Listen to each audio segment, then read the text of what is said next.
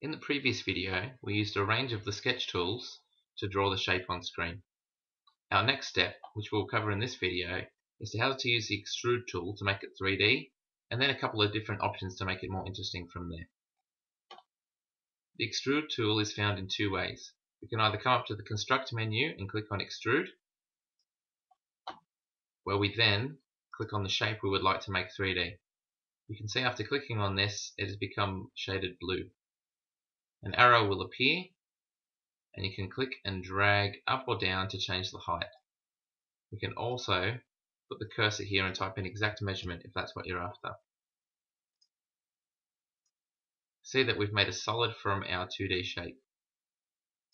I'm going to undo this and show you the second way.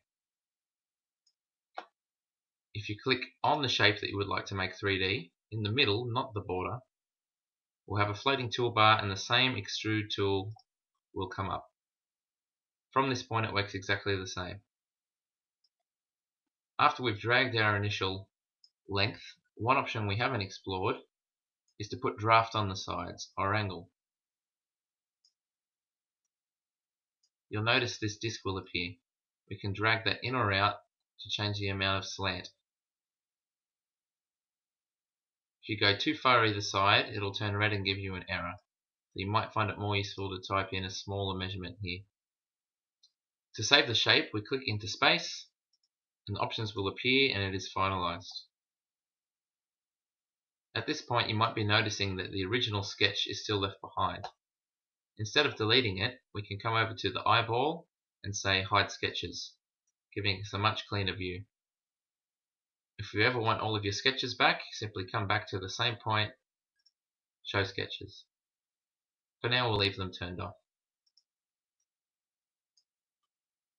There's a couple of great tools for modifying our shape and making it more advanced.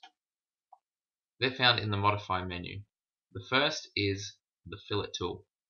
A fillet is when a smooth curve is placed on an edge. We can now click on the edge of this circle, zoom in and drag, and you can see the effect of the Fillet tool. It's quite powerful. We can type in an exact measurement if that's what we prefer, and to save it, like last time, we click off to the side. The next tool we're going to use is called the Chamfer tool. A chamfer is when we put a straight edge that is exactly 45 degrees. We're going to do it on this one here. We click on the tool and then click and drag. An exact measurement can be input if we like, and as always we click off into space to save it. Note with both of these tools we can do more than one curve at a time. If I spin the camera around, you can see I have sharp edges on both of these points. If I come back up to Modify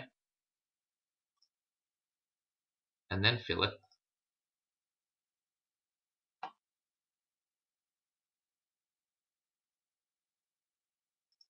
we can click on both of the lines before we input a measurement.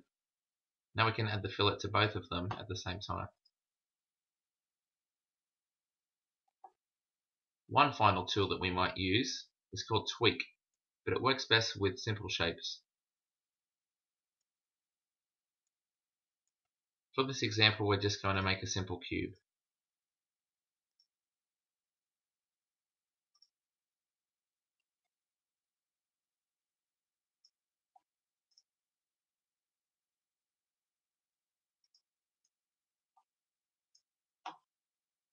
Tweak can be found from the top menu as well as the context menu by clicking on the surface you want to change and then going to the cog.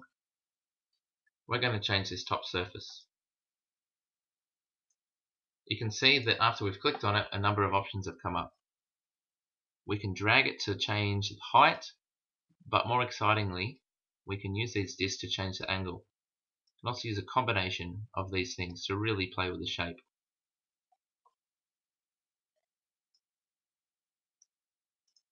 Click off to save your work. From this point onwards, you can still use any of the other tools we've looked at so far, such as Fillet.